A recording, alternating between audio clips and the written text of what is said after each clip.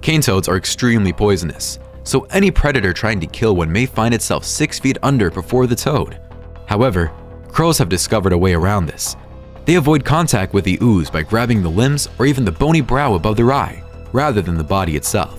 These astute birds have learned to roll the toads onto their backs, sometimes repeatedly if the unfortunate toad tries to hop away. Crows understand which parts to eat: fleshy thighs, tongues, and intestines, and how to get them from below without touching the dangerous parts.